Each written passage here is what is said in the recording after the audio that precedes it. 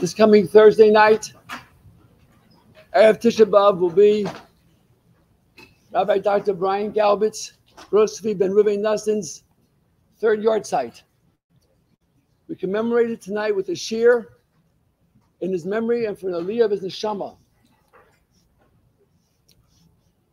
Everyone here, maybe almost everyone here, knew Brian in some capacity. On his matzeva, if Brian would have had it, we would have had 2 words, but we have many more. The 2 words would have been Eved Hashem. We believe Brian represented the ultimate Eved Hashem. Eved to the Melech. How did Brian know what an Eved is? How do we know who the king is? If not through our Rabbanim. Brian developed early in life a reverence and a love for the Rabbanis. He believed that our rabbis truly understand the Masorah because they were given it to give to us.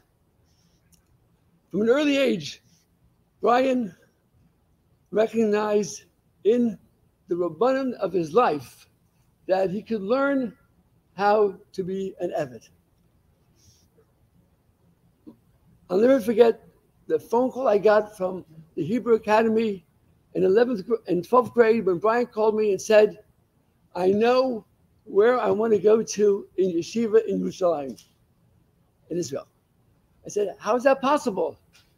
He said, I met the Rav who I want to be taught in Israel. And throughout his life, everywhere he went, he made the Rav his Rebbe to become the Eved he was. All of us knew Brian in a different capacity.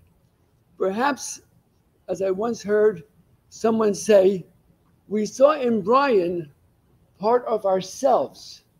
So it was very easy to be in love with him. And I think in turn, Brian saw in the Rabbanim that part of Hashem that he reveals to us. Rabbi Efrem Goldberg was very close to Brian when he first moved here. And he was instrumental in many of Brian's decisions, and especially in the raising of his children and his development. He was always known as Rabbi Dr. Brian Galbut. And I think it's because he insisted that people understand that it is through the Rabbanim that we really can become the Eved Hashem that we all really seek to be. I introduce Rabbi Goldberg without any further ado, and I tell you all that in the name of the learning of Torah we do tonight, that we all find in ourselves that connection with Hashem that we all really are capable of, and we all really felt, and so I'm Brian.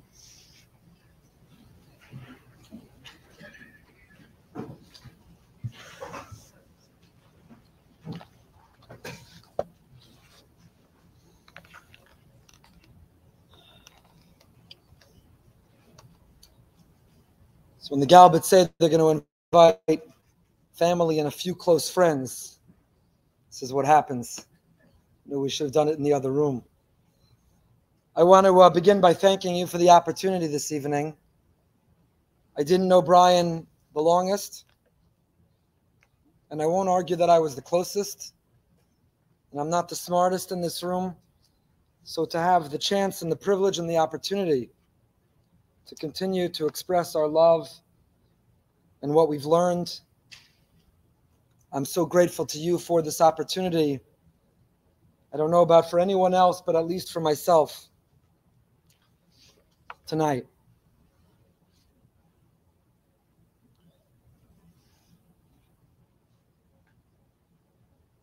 There's a great Talmud Chacham in Yerushalayim in Ramat Eshkol by Weinfeld.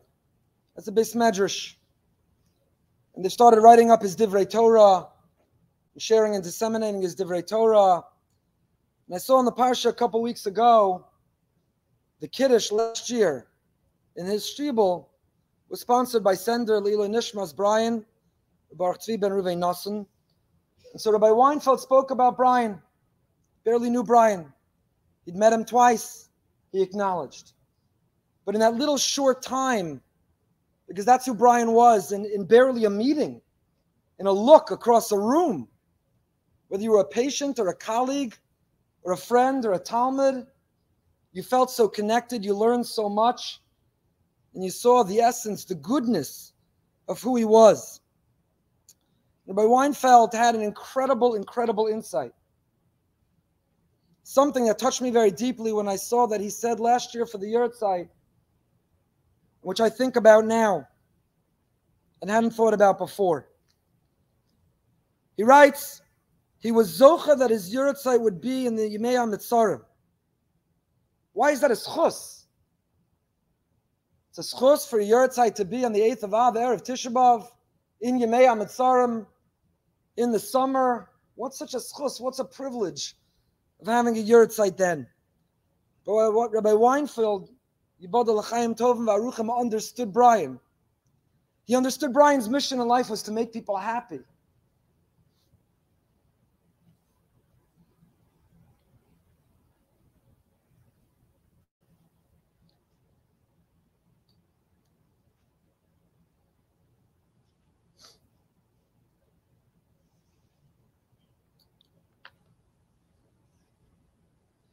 Three years later, I can't say his name without crying.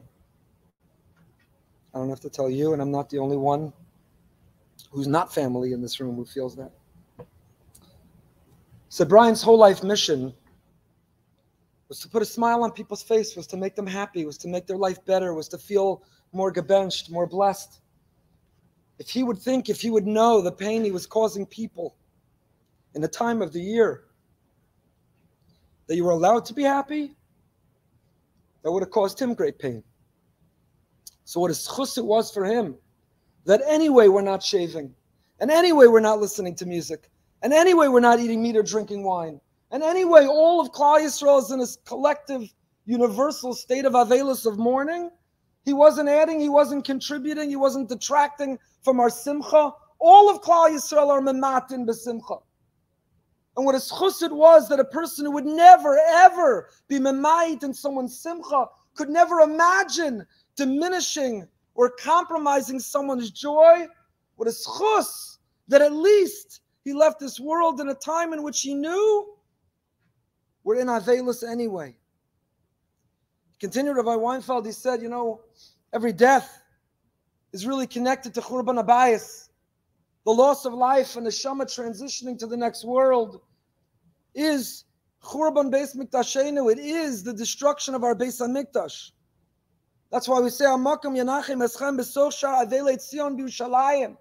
Because each Neshama that's taken from this world, each unique individual expression of Hashem that is no longer here, is like the destruction of the Beis HaMikdash. So when you visit a mourner, not in the 9 days, and not on Erev Tisha B'Av, you visit a mourner, you come for the morning, you pay a Shiva call, anytime the whole year, the greeting is connected to Churban Beis HaMikdash. B'soch Avelei Tzion V'Yushalayim. What's the connection? Because the loss of the Beis HaMikdash is a loss of contact with the divine. It's feeling more in darkness, absent, lost, without him and his providence and his love. And what the Beis HaMikdash was for us in our lives is what the role of a Tzadik, of a Neshama is. Each individual, unique expression of Hashem.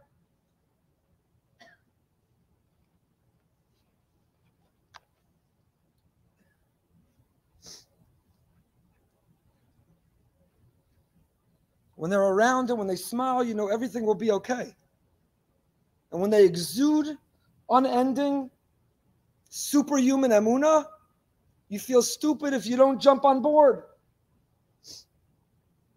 And when they're always seeing the positive and optimistic and see the guiding hand of Hashem no matter what's happening, who are you to disagree? They are the revelation of Hashem in this world, and like the Beis HaMikdash represents his pulling back and our distance from him, so too is the loss of a tzaddik.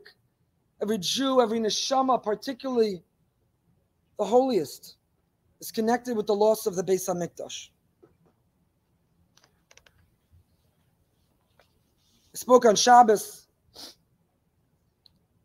about the insight from Moshe Shmuel Shapiro. Why is it that Moshe Rabbeinu and Unclus Taichus, he translates that Moshe Rabbeinu rebukes B'nai Gad and B'nai Ruvain, your Talmidim of the Meraglim. And his insight, a Talmud is anyone who's learned from you. You didn't sit in a classroom, you didn't attend a shiur, you didn't read a curriculum, but in life we have Talmidim who see, who watch, who witness what we do, and we shared several sources. Rabbi Ryan shared with me a beautiful insight of Rav Mishor Shlita. His Lekach V'Aliba Van Pirkei Avos. Avos teaches, Ha'emidu Talmidim Harbe. Have many Talmidim. Live a life in which you have many students. It's talking about people who are dedicated to Arbatzas HaTorah. You're in Rabbanos, you're in Chinuch, you're teaching Torah. Have a lot of Talmidim. Try to have an impact. Spread Torah. Lift the masses. But one does Rav Mishor Yesh La'ayin Mazen Ogei L'chol Adam. Shelo Pirkei Avos Ogei L'chol Yachid V'Yachid. Pirkei Avos is not just written for people in Rabbanos or Chinuch. It's not just written for a Mora, an educator. Pirkei Avos is written for every Jew, no matter what their career, no matter their profession, no matter what they do. V'nira k'fi ma sheshamati me'amar nagor Rav Moshe Feinstein Zatzal. She'amar pam b'drosha ma she'omrim b'chol yom b'tfilas ava rabba lilmod l'lamed lishma v'lasos ki gam yeled ben yud gimel omer l'lamed. Bar mitzvah boy turns 13. He's saying ava rabba, and he's saying, I have an obligation to teach. A bar mitzvah boy has an obligation to teach. Little bar mitzvah boy starting life of Torah and mitzvahs knows how to teach, what to model, what to share, is in a position of being a teacher. So the Moshe said, Hare'en lo shaychas l'lamed. Rak amar az ki kavanahu ki be'emes adam hu tamid melamed. Every person is a melamed. Every one of us have an impact and an influence on the people around us by the way we live our lives. Ki b'chol ma'asav asher hu oseh v'acherim ro'im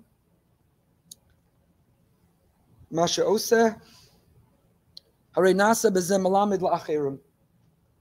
Because the way you live your life, the way you daven, the way you sing, the way you show kindness, the way you're positive, the way you're optimistic, the way that you make Torah supreme, the way that you're proud of your family, the way that you're proud of the community you grew up in, the community you live in, and everywhere in between, who you are and how you live and what you speak about and what your Shabbos table's like, you are a Malamed. Everyone is a Malamed. And that's what he continues and he describes, having Talmidim Harbe. That's what it means. And I don't think I know anyone who had more Talmidim in life than Rabbi Tzvi ben Ruvain Nassim, than our dear friend, than Brian. All of us in this room, older or younger, could be grandparents or could be his children. We are his Talmidim. We learned, we watched, we listened. We spend every day trying to emulate and trying to live up. We just finished. We had another wonderful, wonderful summer kollel. Brian was always so proud. Every learning opportunity in any part of the community, so proud and so supportive. Our summer kollel included. A bunch of young guys from all over come to spend the month of July learning. So one of their last nights, they were over for a barbecue before the 9 days. And as I'm wont to do, in speaking to them, I referenced dear friend Brian Galbut. And when I was done speaking and everybody was schmoozing, I heard one kollel guy say to another, I'm not exaggerating the story an iota. I heard one kollel guy say to another, I don't know who this Brian Galbut was, but every home I ate in, over every Shabbos this month we were here, Brian Galbut's name was mentioned. It's the testimony of a young bacher, not from here, who didn't know Brian, but who shared Mesiach Lefitumo. He didn't know that I was eavesdropping and could hear.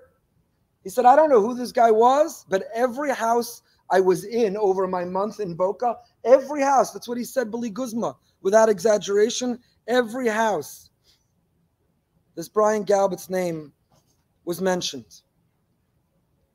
We're all his Talmidim. We're all meant to be halavai, to live up to being his Talmidim. Yesterday I spoke to his good friend Tana Garala, who's bracing for this Yahrzeit, what it means. Today, another good friend, Rabbi Dave Cohn, sponsored on the Bima this week in memory of Brian Galbut. And just before coming here, I got a text from someone who says, quote, I can't make the Shila Ilu Nishmas the Tzadik Mamash.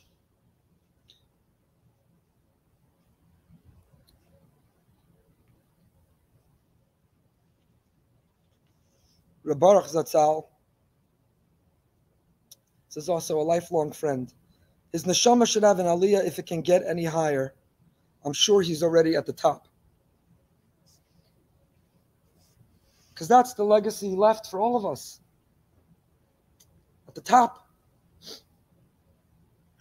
of every way that we could measure ourselves, and maybe, Dr. Galbut, as you said, see ourselves in him, or see the possibility of a best of ourselves in him, or see who we could aspire to be in him. But Hebu Talmidim Harbe, he left so many Talmidim all over the world. And he continues to live because his messages and his mottos, and the stories, and the Torah, the laughter, and the mischievous giggle, and every part of the best of who he was continue to live. But Hamidu Talmidim Harbe, there are no more Talmidim, greater Talmidim than his incredible family, than his children, who each emulate him and are living representations of him, of whom he is so incredibly proud. He was in his life, and he continues to be more than ever. When he sees the best of who they are and who they're becoming, and we continue to see him through them, in the beautiful way that we were raised together with Adina, sharing those values and that devotion. So I want to share, already having used most of my time in the introduction and tears, I want to share one way that I think of him impacting us as his Talmidim. One of the ways that he was a Rebbe and is a Rebbe still to us. From this week's Parsha. Sefer Dvarim is a Musar Sefer. And in Sefer Dvarim, Moshe Rabbeinu begins this monologue that is the last of his life, with sensitivity and subtlety and nuance, but without shying away from what the people need to hear. He reviews Jewish history until that point and tells the people what they could have done better, how they could have improved. When he gets to the episode of the Meraglim, Moshe Rabbeinu says to them very peculiarly, Gam bihi sanaf Hashem biglachem lemor, gam atalos avosham. You know, not only did you impact yourselves, that terrible decision, that horrific judgment, that night you cried for no reason at all, not only did you abruptly divert the course of Jewish destiny for yourselves, Gambi, also me. Hisanaf Hashem biglachem. God was angry at me because of you. And he told me too, Gamatalos avosham. I also can't go in because of you. And the Mefarshim, the Ramban, but really all jump and ask, where in the story of the Meraglim do we see Hashem get angry at Moshe Rabbeinu? Moshe had his own challenge with Hashem, and we know independently he wasn't allowed into the land because of an episode of Mei Meriva. What does that have to do with the Meraglim? The Ramban is bothered by this question, as are all the Mefarshim. What is Moshe Rabbeinu talking about?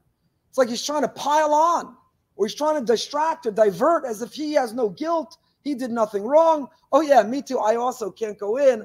Not because of me. That also is you miserable, incorrigible people. You did everything wrong.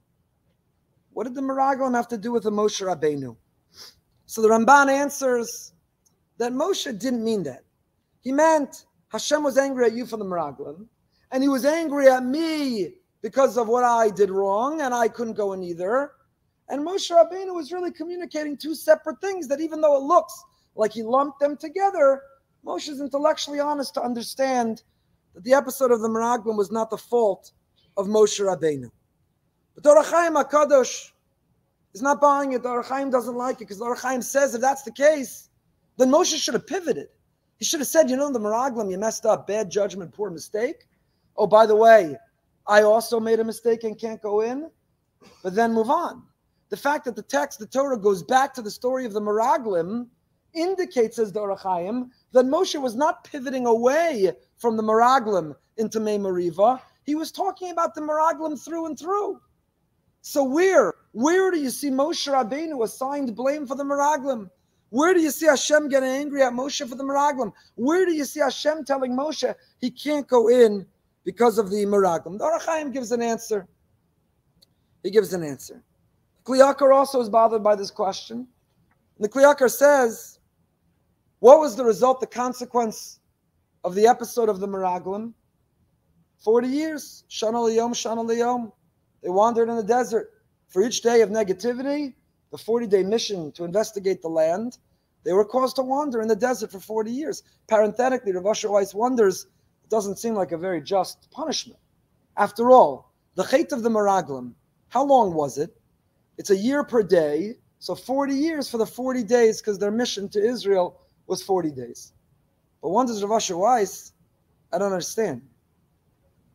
The Chet of Meraglim was not 40 days. It was one night. On their mission, they investigated the land.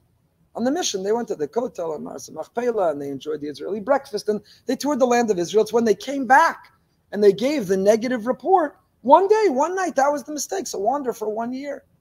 He has a tremendous insight, which I think also is very much reflective of one of Brian's defining characteristics for which we should all be as Talmidim. Says Rav Asher Weiss, we all live self-fulfilled prophecies. When we go into such situation with an eye in raw, with a negative eye, pessimistically, looking for the problems, looking for the troubles, sure of why it won't work out, then we create and we bring about that reality. The Chet HaMeraglim was not one day only when they came back. It wasn't just that one night that they gave their report. It was all 40 days. They went there ready and looking to find what's wrong. They went there looking to find the complaint. We know people like that. They live life already before they've woken up, before they open their eyes, something's wrong. There's something to complain about. There's something to be angry at someone about. What it is, they'll figure out. They just know the world is unfair to them. It's unjust to them. They have what they're worth of complaining about, being negative about, being hypercritical about. And now they'll figure out what to fill in their mad lib of life of what to be angry about. The Meraglim went on this trip looking, knowing something's going to be wrong. And then they justified it. Then they rationalized it. So the mistake was not one day, it was the entire mission. But the opposite's also true. When we go in with an ayin tova, Talmidim of Avram Avinu, when we go in with a positive and optimistic and everything's amazing and everything's going to be amazing, and isn't it amazing? Isn't it amazing when you're going for experimental treatment, when you're going in and out of a hospital, when you're enduring unthinkable pain, when you're a professional physician and you know the likely conclusion of what you face, and you still say, isn't everything amazing and isn't Hashem amazing? Then you create an amazing energy and reality around you. We have self-fulfilled prophecies in what we create. So says the Yakar, what would have happened if the Meraglim that night said, got some question marks, fruit's pretty big over there, people are pretty big over there, got some question marks exactly how we're going to do this. But Hashem, if you say jump, we say how high. If you say get on board, we're in. Let's go. We got this. Let's do this. It's going to be amazing. It's amazing. Had they said that, what would have happened? Klal Yisrael would have marched where? Right into the promised land. What wouldn't have happened? Miriam wouldn't have died. And with that, her merit, the well would not have dried up. And then the people wouldn't have been parched and dehydrated and complained they wanted water. And Moshe wouldn't have been asked to speak to a rock and instead hid it. So says the Yakar, you know why Moshe says, when you started, the negativity that you introduced, it spiraled, it snowballed. It impacted me, not directly. The Meraglim wasn't my fault. That's not why he said I can't go in. But when you started the negativity, the negative eye, look what happened as a result. Created a negative reality. We wandered 40 years that made the opening for everything to go wrong. And that's why I wasn't allowed in. There's many other interpretations, but I want to share with you a suggestion of my own. Maybe a chiddush, I don't know if it's true or not, but I think its message, again, is one of the hallmarks, one of the defining characteristics of our beloved Brian, and something for which we should all, I believe, be his Talmidim.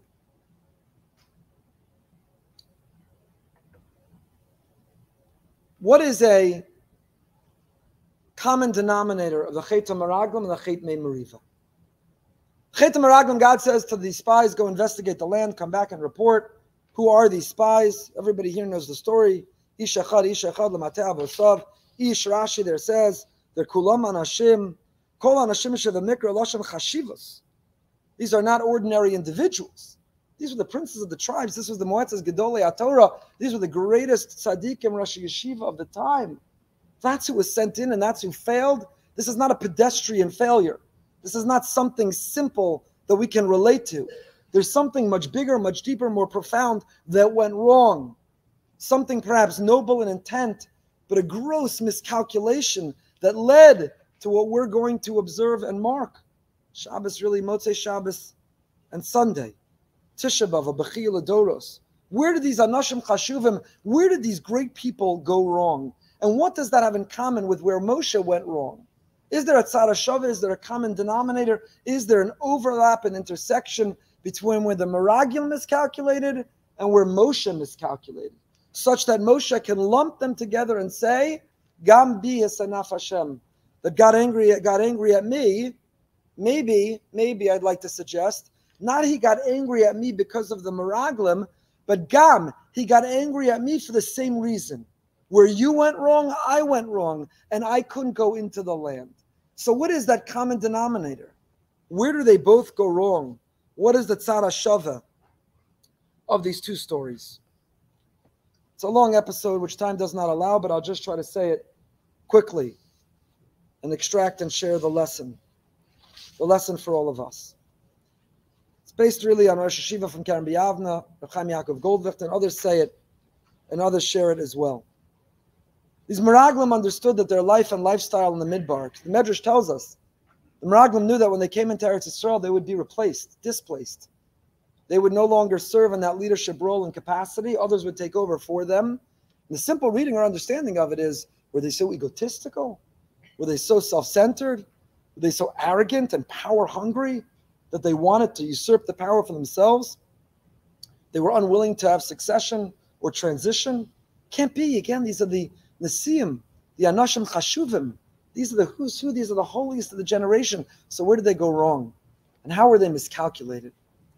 What they went wrong was they wanted to continue the lifestyle they had in the Midbar forever. The generation that came out of Egypt had unprecedented and unparalleled experience of being taken care of exclusively by Hashem. Traveling through that Midbar, they didn't have to shop for clothing. It grew with them and it never wore out. They didn't have to worry about water, hydration, because they had the schus of the Be'er Miriam, of the well of Miriam. They didn't have to worry about an army or a police force or any form of protection or security. We in our time, our generation, have learned again how important and how necessary that is. They didn't have to worry. They're traveling through a desert and they've got enemies on all sides. And people want to exterminate them even in their infancy before they've even begun. But they have no worries. Because the Ananei Kavod, they've got the fire, they've got the clouds of glory. It's all taken care of for them. They don't have to plow and plant and harvest and winnow and knead and bake. They don't have to work for food because the man just falls from heaven. It tastes like anything you want. Great shalom bayis and families. Each person could eat what they want. Milchiks, fleishik, sushi, Chinese, pizza. The man fell from Shemayim. So what did Jewish people do with all their time? In these 40 years, that you don't have to work on, you don't have to shop, you don't have to earn any income in order to pay for a life. You don't need to earn a livelihood in order to feed your family. The man falls from heaven. You don't have to worry about security, volunteer or professional, or an army, conscription. You don't have to worry about anything. What did they spend their time doing? We know what they spent their time doing. They sat and they learned Torah. They sat and they drank from the well of Moshe Rabbeinu. They sat and they were being molded and formed as the first generation after Har Sinai. All they did was sit and learn Torah. And these Meraglim, they said to themselves, wait 1 second. We go into that land of Israel, we're going to have to give this all up. The man's not going to fall. So we're going to have to all become farmers and set up an agricultural system and build an economy and work and labor and toil in the field. We go into Eretz Yisrael, we're no longer going to have a pillar of fire and clouds.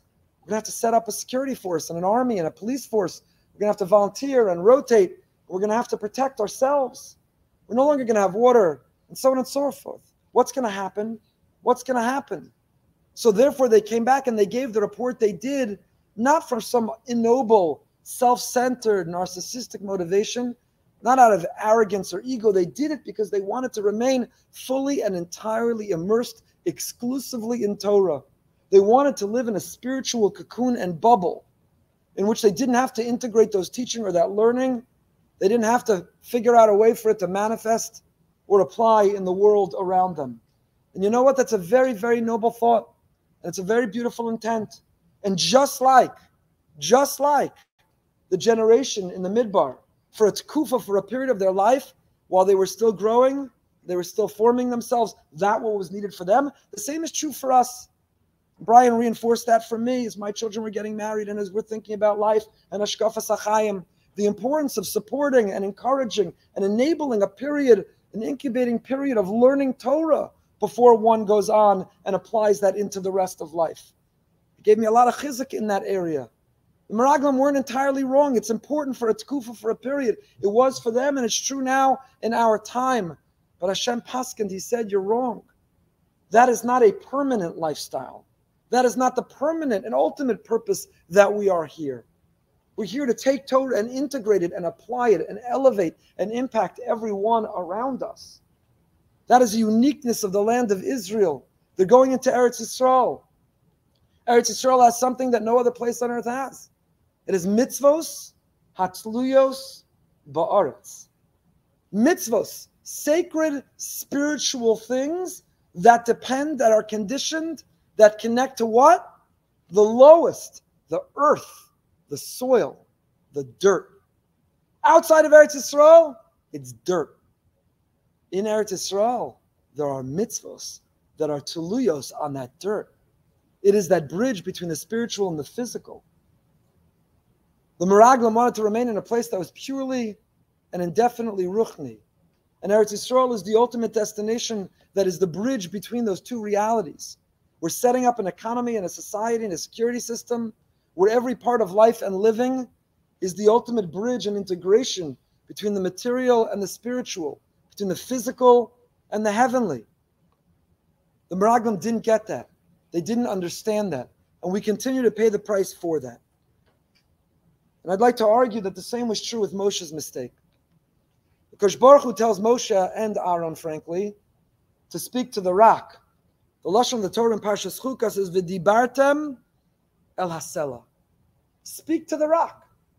People are thirsty, they're complaining. You can imagine the decibel level is escalating and elevating. The people are yelling and screaming.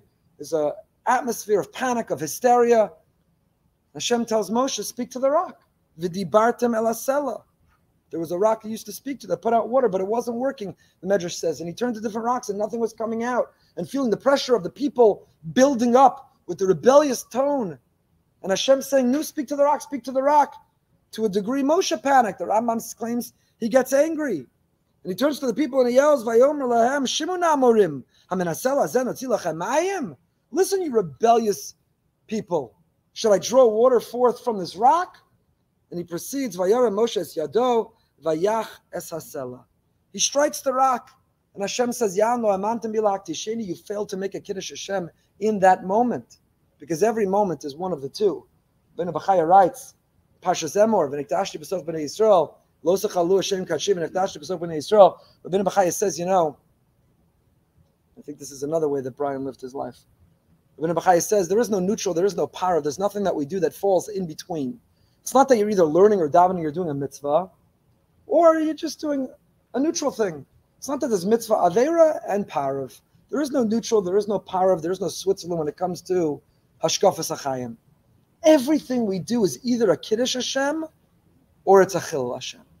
If you don't take advantage of the moment, if you don't grab the moment, then it's a Chilul Hashem. You don't just say, well, what did I do? I didn't make a Chilul Hashem. I didn't stick my head out the school bus window on the way to the class trip. I didn't throw a spitball. I didn't wearing my yarmulke, cheating business. I wasn't discourteous to the cashier. I was just neutral. Rabbeinu Bachye says neutral is a Chilul Hashem. You have the chance, you have the opportunity to make a Kiddush Hashem, and you don't. That is a Chilul Hashem. That too was the way Brian lived his life.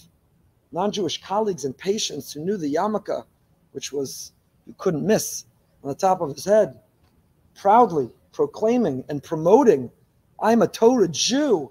And I smile and I'm kind and I go the extra mile and I go above and beyond and I never lose my patience. The Kiddush Hashem that continues to reverberate and echo 3 years later and will for a very long time in every opportunity.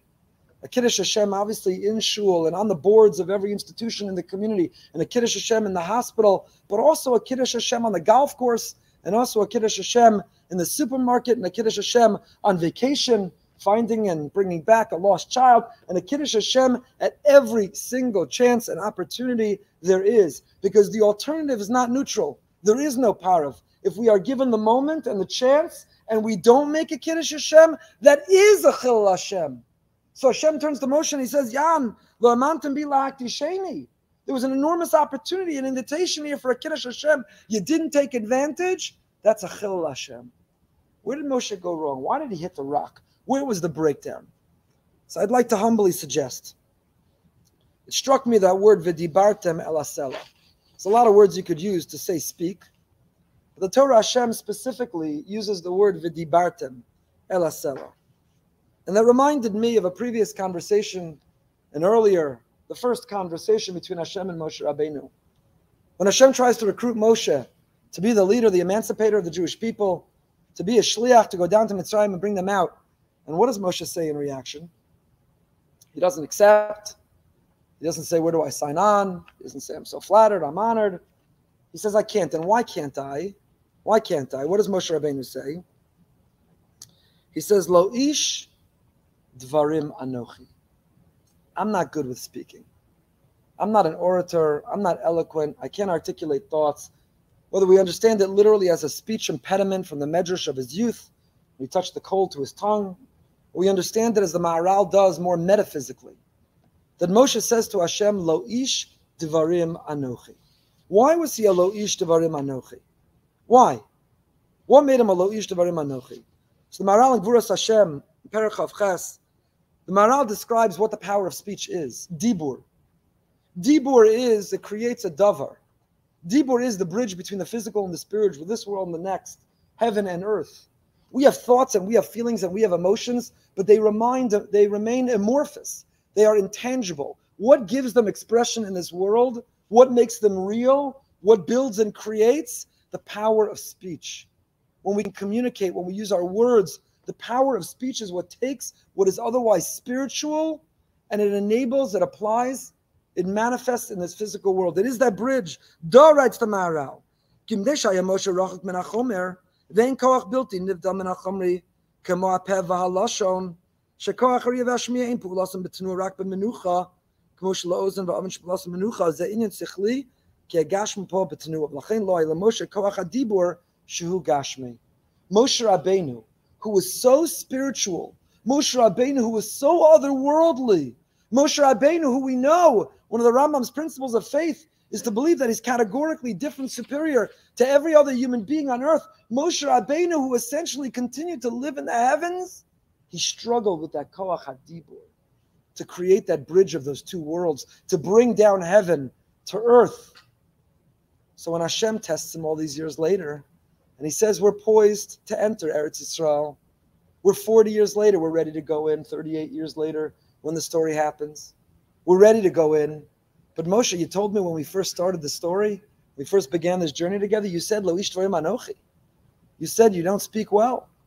We're going into a land and a circumstance where you know what's going to be critically important, the tool, the instrument that is necessary and crucial, the koach hadibur.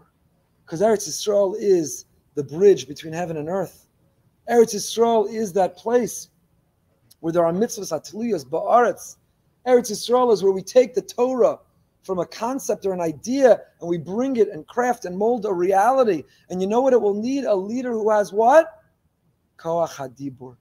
So Moshe, before we go in, v'dibartem el asela. Let's see if you've learned the koach hadibur. Have you acquired that capacity? Have you learned that trait, that skill? And what does Moshe do? He strikes the rock.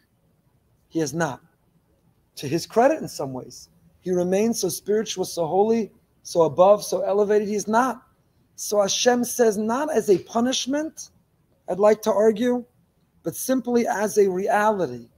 Hashem says to him, you were the leader for the Midbar generation, for the incubator spiritual lifestyle, but as we're going to go into a land and a country that are mitzvahs hatliyos ba'aretz, we're going to go into a land that when the pasuk says Hashemayim Shemayim L'Hashem va'aretz l'sam livnei Adam, the heavens are Hashem's and the land He's given man, the Sforno says Chutz me Eretz Yisrael. There's one land that is His, even though it's on earth. It's God's embassy, even though it's here on earth, and that is Eretz Yisrael. It is the bridge of heaven and earth.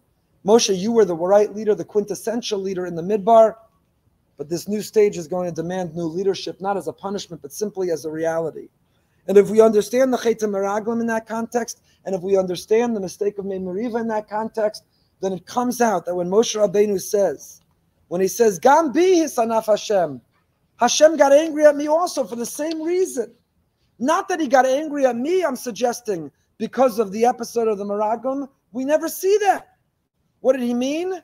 Why? Where was your mistake, Meraglim? You didn't realize you're supposed to transition into a new world. And Gambi, that was also my deficiency. That was also my shortcoming. That was the reason that I too was not allowed to enter the land. Why did I choose to share this with you this evening? Because I think it's another way that Brian is a Rebbe and we are Talmidim to him. He had a tremendous devotion to Torah. The passenger seat of his car was always overflowing with a pile of Sfarim all over the place. And he was walking with children hanging off of him from every angle and a pile of Sfarim under his arm, and always in a perpetual state of learning or preparing for his next Chabura or saying over the Chabura he just heard from Rabbi Zweig or Rabbi Nevicki or someone else he cared so much about.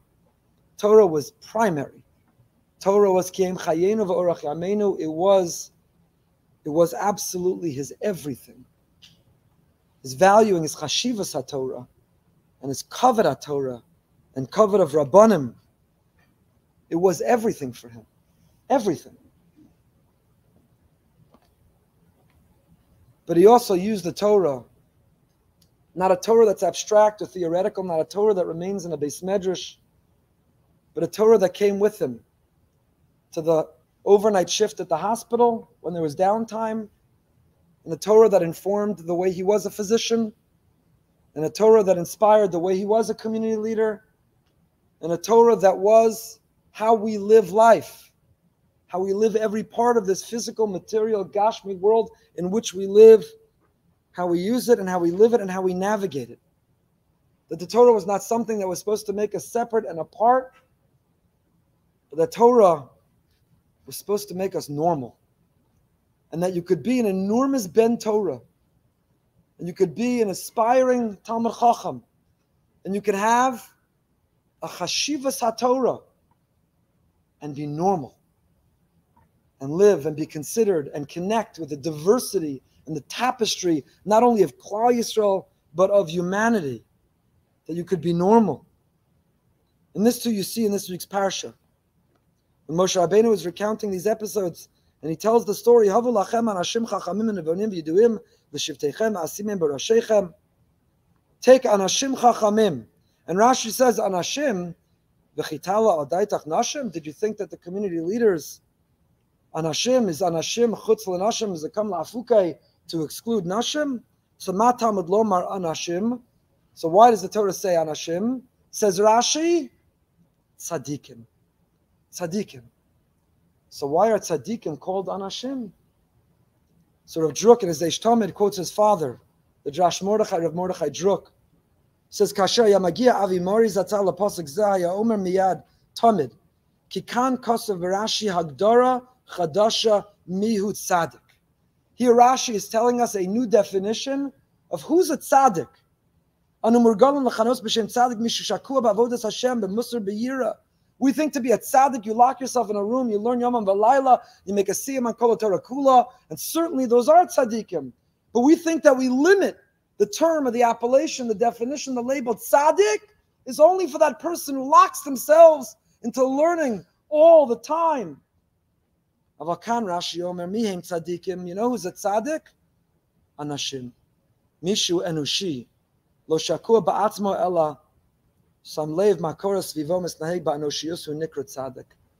If you're a person who's connected to the people around you, you are of the people, you care about people, you are focused and you sacrifice for people, you are a leader of people, you're an example to people. That's who's a tzaddik. That's who's a tzaddik. To a degree, it's easy to be a tzaddik in the midbar, but be a tzaddik when you enter Eretz Yisrael. It's easy to be a tzaddik in the Beis Medrash, but take the Torah into your medical practice. Take the Torah into the communal leadership. Take the Torah into the kiruv and outreach. Take the Torah into hosting everybody at your Shabbos table and countless chaburas in your home. Take the Torah and have it guide and inform and inspire everything. Push it. Be a member of the Anashim. That's tzaddik. That's a tzaddik. And that's who Brian was. I think that's the ultimate legacy. And that's how we could be as Talmidim. To just be normal. A Torah of normalcy. A Torah that lifts and elevates not by trying to make us holier or superior or different, but a Torah that inspires and touches and makes us even more relatable and real and accessible, but agents and ambassadors and messengers of Hashem. That's who he was, fun and fun-loving.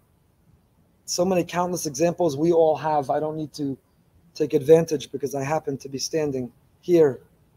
But basketball games, and golf outings, and fun times, so many other capacities, trips I know his family took with others, and so many countless memories in which he took the Torah and applied it in such a real way. Gemara tells us, Amma Avda Haaretz. Why was the world lost? Shloberchu Batorah Tchila, the Gemara tells us. Because they failed to make a Birchas HaTorah. Ran has an answer. What does it mean? They learned Torah, they lived Torah, but they simply omitted the Birchas HaTorah. They didn't say the bracha that we say every morning, Birchas HaTorah. That's a capital crime. Millions of Jews lost their lives. The Beis HaMikdash was destroyed. We have a history with the Inquisition and the Crusades and the Holocaust because they left out something from the Siddur, because they omitted the Birchas HaTorah. That's Shelo Bircha Batorah Tchila. There's countless examples. But Rabbi Shakir has shared with us many times a very beautiful insight. Rabbi Ugent, is that his name? I saw elsewhere who say, Shelo Bircha Batorah Tchila means the following. With this I'll close. Shelo Bircha Batorah Tchila means we all have hopes and aspirations for our children and for ourselves. We give our children brachas. We give them brachas. They should have material and physical success. They should have academic, intellectual success. We give all kinds of brachas, all kinds of dreams and all kinds of hopes, all kinds of bumper stickers that are on the back of our cars. But for some people, the bracha of Torah, it's in there somewhere. Maybe it's at the end. But Shelo Berchu Batorah Tchila. That generation, they gave the bracha. They wanted their children to be B'nai Torah, B'nos Torah. They wanted them to mold Torah families. But that wasn't the first bracha. It wasn't the primary bracha. It wasn't the most important bracha. Shelo Berchu Batorah Tchila. It didn't come first, and it wasn't the most important. It wasn't a matter of saying those words. It was a matter of the impression that we gave. And even though we learned and even though we lived, we failed to communicate through our words and our actions that passing on the primacy of Torah is the most important thing. We are Brian's Talmidim because he made a bracha on Torah every day. The Birchas HaTorah B'Kavana, his life was a Birchas HaTorah in the way he lived it. His hopes and his aspirations, which Bli Ayin Hara, are being fulfilled in his children, and the Mirz Hashem, his grandchildren. But he taught all of us the role of Torah in our lives. That you can have fun and you can laugh, that you could lead, that you could participate. But Torah comes first, the Chashivas HaTorah. We should continue to be his Talmidim. We should continue, the people who visit our home, to leave to say, I heard about this guy, Brian Galbut. I know I'm not alone when I say there's not a day that goes by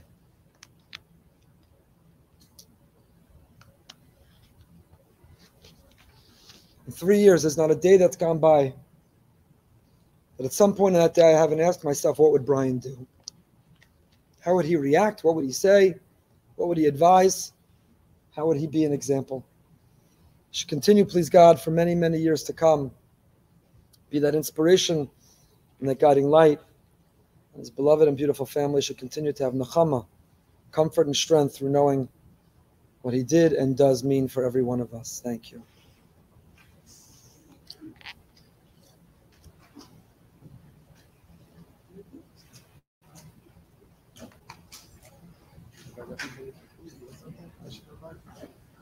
Galbut, invite everybody to come make a bracha.